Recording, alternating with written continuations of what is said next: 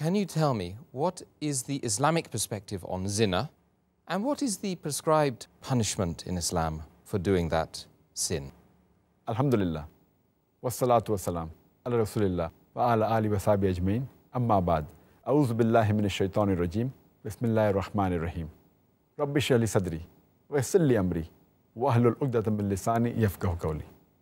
Zina means illegal sexual intercourse, or when a man and woman who are not married, if they have a sexual intercourse, it's called as zina. It means sexual intercourse outside the marriage bond. And the Islamic Sharia, its basic aim is to preserve the honor and lineage. That is the reason zina, that is illegal sexual intercourse, it is a major sin. And Allah subhanahu wa ta'ala says in the Quran, in Surah Isra, chapter number 17, verse number 32, come not close to zina, come not close to unlawful sexual intercourse, for it is a shameful deed, an evil opening other routes to evil. Islam has tried its best to protect the honor of the man and the woman, and there are various guidelines given in the Sharia and the Quran and Hadith which prevents a person from coming close to zina. Number one is hijab has been prescribed, and besides hijab for the woman, hijab for the man also. For the woman, her complete body should be covered. The only part that can be seen are the face and the hands up to the wrist. Some scholars say that even this should be covered. And Allah says about the hijab, Allah has prescribed the hijab for the man first in the Quran and then for the woman. Allah says in the Quran in Surah Nur, chapter number 24, verse number 30, say to the believing man that he should lower his gaze and guard his modesty. Moment a man looks at a woman, if any brazen thought, any unashamed thought comes in his mind, he should lower his gaze. The next verse speaks about the hijab for the woman. It says in Surah Nur, chapter number 24, verse number 31, say to the believing woman that she should lower her gaze and guard her modesty, and display not her beauty except what appears ordinary of, and draw her veil over the bosom, and the verse continues. So basically lowering the gaze is very important, which prevents zina to a great extent. And the punishment for this unlawful sexual intercourse, zina, there are two types of punishments depending upon the type of zina. Zina can be of two types. Number one is that unlawful sexual intercourse done by an unmarried man and woman. It's called as fornication in English. And if unlawful sexual intercourse is done by a married man or woman, it is called as adultery. The punishment for both, it differs.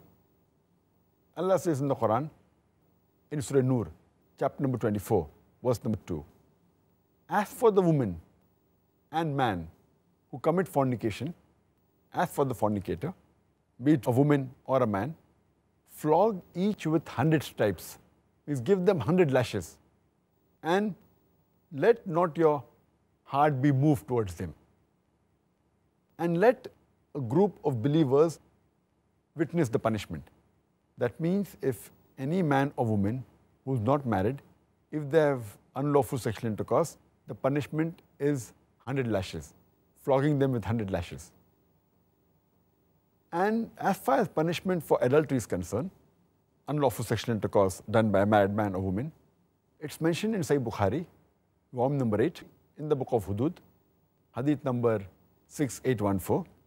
A man approaches Prophet Muhammad ﷺ and says that I have committed adultery. And the man, he bears witness 4 times that he has committed adultery, and the Prophet, he ordered that he should be punished, he should be stoned to death because he was a married man. So the punishment for adultery, unlawful sexual intercourse done by a married man in Islam, it is stoning to death. It's also mentioned in Sahih Bukhari, volume number 8, in the book of Hudud, hadith number 6815 and 6816, that there was a man who approached the Prophet Muhammad ﷺ and told him that he had committed unlawful sexual intercourse. He had committed zina. So the Prophet turned away from him. Again the man approached the Prophet and bore witness 4 times that he had committed unlawful sexual intercourse. He had committed zina. So the Prophet asked him that, are you mad? He said, no. The Prophet asked him, are you married? He said, yes. So the Prophet ordered that he should be stoned to death. This again proves that for adultery, zina, unlawful sexual intercourse done by married man or woman, the punishment is stoning to death.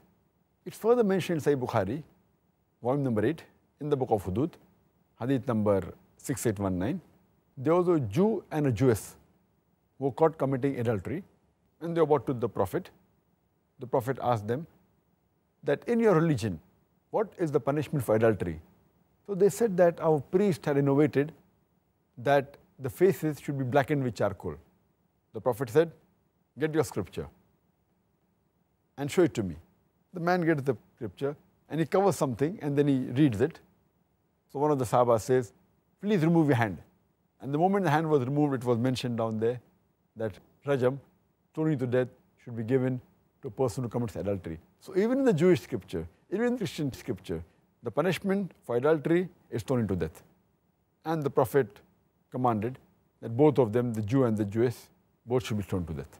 It's mentioned in Sahih Muslim, volume number 3, in the book of Hudud, hadith number 4191, that the Prophet said that anyone who commits zina, if an unmarried man or woman commits zina, that is to fornication, the punishment is giving 100 lashes and they should be banished for 1 year. And the Prophet continues and says that anyone who does zina, who is married, anyone who does unlawful sexual intercourse, does adultery, if a person is married, man or woman, then the punishment is giving them 100 stripes, lashing them 100 times, and then stoning to death. So this is the different type of punishment for zina, and it is one of the major sin in Islam. And in Al-Kabair, Imam Al-Dhabi, he gives number 10 to the sin zina, adultery and fornication.